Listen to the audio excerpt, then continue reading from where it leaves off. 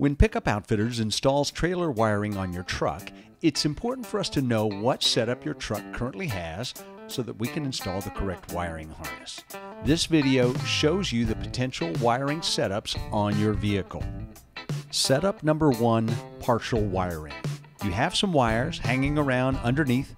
It may not lead to anything. Maybe the truck used to have a trailer harness, or maybe someone tried and gave up. Look for some loose wiring not leading to anything in particular. You may have a cover where the plug should be. Sometimes there's a plug with no wires leading to it, but most of the time there's no plug.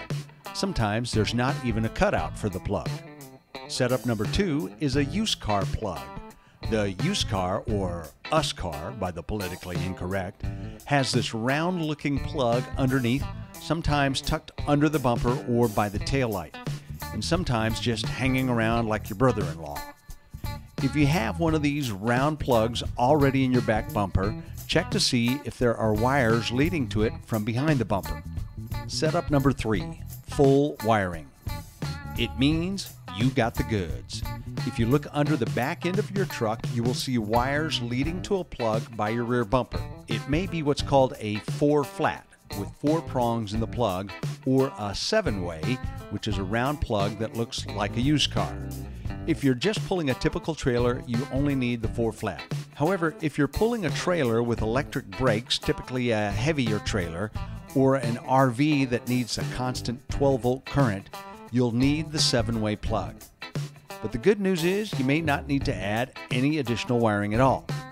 Keep in mind, however, that if you have a 7-way plug and you are pulling a trailer with electric brakes, you will need a brake controller.